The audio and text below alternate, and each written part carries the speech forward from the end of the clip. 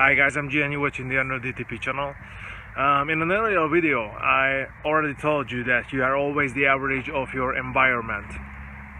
But why is this happening? Why is this law or why is this rule always true?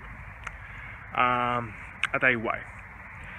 You are always the average of your environment, and this happens because if you are not the average of your environment, you are going to have an outstanding position. You are going to have an outstanding state. You are going to have, if you are better than your environment, if you are better than the people around you in a certain aspect of life, for example, your fit and healthy body. So if you are better, then in that case you are going to feel yourself great, because you are going to be proud of yourself. It's gonna be a victory for you. All right.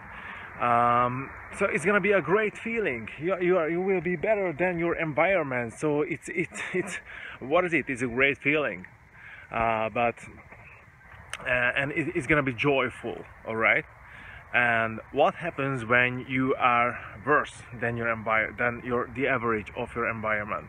What happens when your fit and health level is way under your average environment?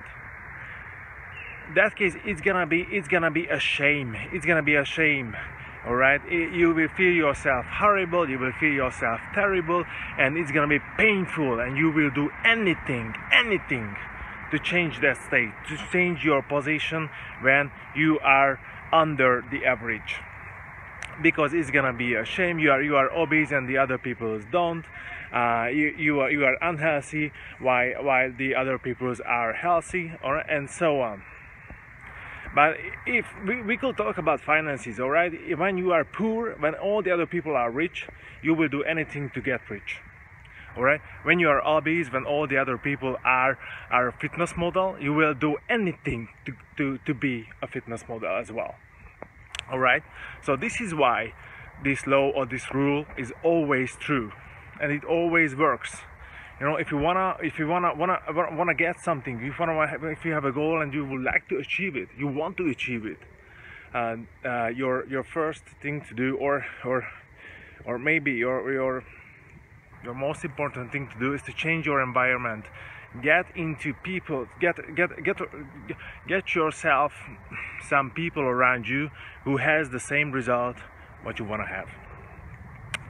All right. So, but back to the reasons. This is why this theory works all the time, because if you are under the average, it's gonna be painful, because it's gonna be such a shame. So you wanna change that situation, change that feeling, change that state. And if you are, if you're better than your environment, it's gonna be joyful. So why change it? That's all. See you guys later.